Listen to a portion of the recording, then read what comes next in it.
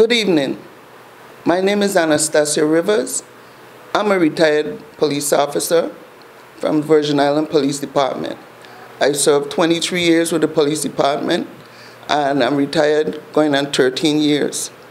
I'm here to speak up about the operation of the police department when it comes to providing information to the media.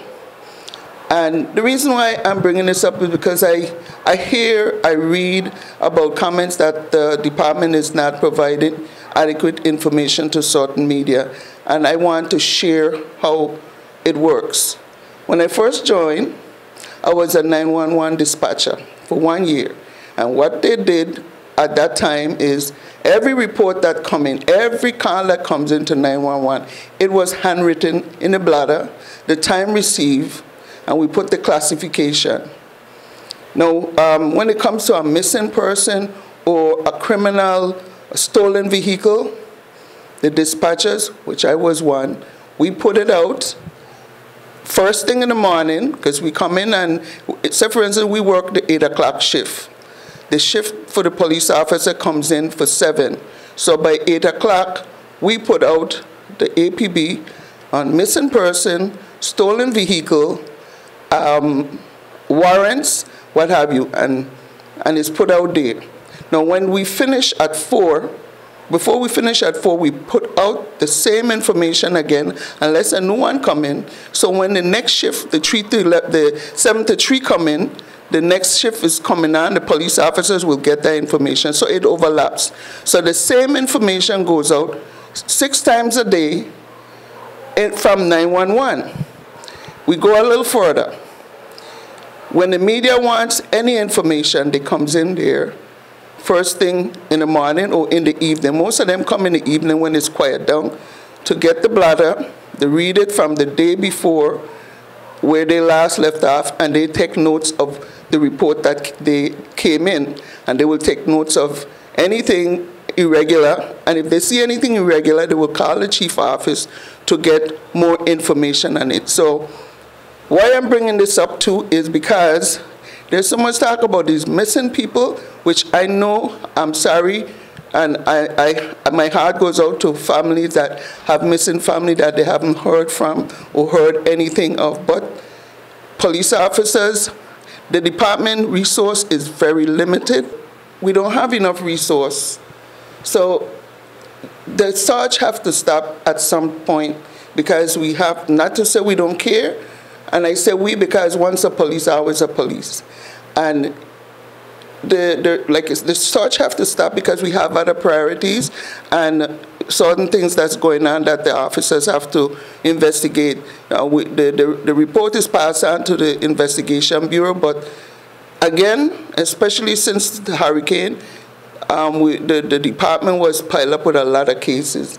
But when the media check the blotter, they ask for information. If they see a particular report that they're curious about, they will call and ask information. It's not that the department has to call them and tell them everything that's coming in and whatnot, because then we will never finish what we're doing. And I think the process was good and nothing was wrong with it. Now, 5 years before I retired, I came back and I worked as supervisor for 911. For those 5 years, the process stayed the same. They had handwritten blotter where all the cards that came in was written in the blotter and put out the APB, and it's also in roll call. They have pictures in the roll call for the police officers of anything particular that stands out, that especially the most recent missing person, stolen vehicle, and what have you, and any criminal activity and warrant. But even though they get that information, the dispatchers still put that information out to 911. I mean, to the officers, sorry, to the officers that come out, and the officers that relieving shift come in. So I decided to come out because I just read things and it making the department look like they're incompetent, and that's not the case.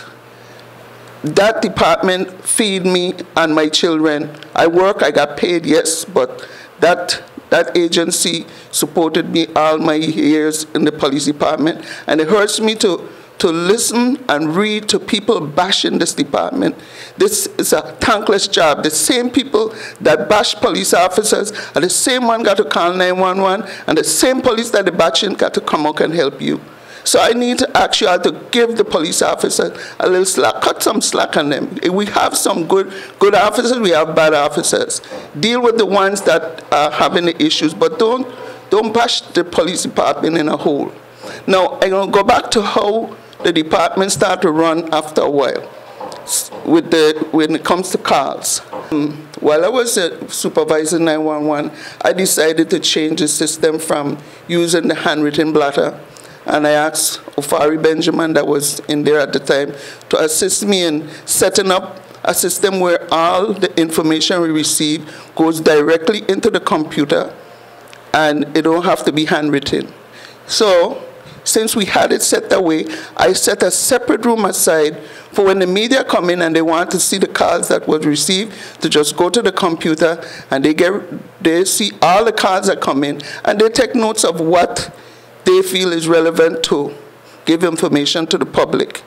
And that's how they did it. And if they see anything particular, they will call the chief office. If anything irregular report is coming that is irregular, they call something that unusual occurrence. That's written, and that information is written by the supervisor for each shift, and they send it to the chief office, and the chief office send it to the commissioner, and that's where it goes out to the media, unusual occurrence. But the media, I don't know what they do now since they went to 911 is now under VIPD. I don't know the operation or anything, but if they're not getting access to the blotter, I think the best way to do it is go to VIPD to get the information, because VIPD receives the call first. Then the police department are dispatched to the case, and then the information is passed on to the police department. So to get all the information that comes in right away, go to VIPD. Get the information, because that's public record. Don't hold the department hand in the fire for a call that comes into an agency before it goes to the police department. So I'm asking the public to understand how it works. And if I am making any errors in what I said, I stand corrected. Somebody have to come forward, and I'll bring you on the show to tell me any different so I could share with the public. But that information that comes into 911, the media, instead of sitting in their office, waiting for the police to call them, come in and check the blotter and get that information. I know they have press release or press conference. Come to the press conference and what have you. But don't make it sound like the years back, some of the years that they talk about missing person, I was supervising around that time, so it's impossible that that report didn't go out. Every report that come out, every missing person report that came out, the officers, the dispatchers send it out, and the officers then get the APB call. And when the dispatchers put out the APB, they write down the information and the time and date they send it out. So there's a lot of records that's there that is probably piled up, and it's hard to get it because back then it was handwritten. But since 2007, all calls that came in, I must say no, since 2004, all calls that came in was put inside the system that is in the computer. And everything else until I retired in 2007, I can't speak for what happened after then. And I would like somebody, I would invite somebody from VIPD that's in charge of 911 to come in and set the record straight if the media have access to the computer to get all the calls in, so that they will get the information first and start bashing the department. I'm taking it very personal because, like I said, this is the place that take care of me and my family. I raised my 3 children off of this salary. And even though I got bashed from certain people, they see me now and they respect me. as an individual because I did my job, and we have a lot of good officers doing their job. Getting a little emotional, so I'm going to stop right here and ask you again to cut the police department some slack. They're working really hard, you know. Thank you.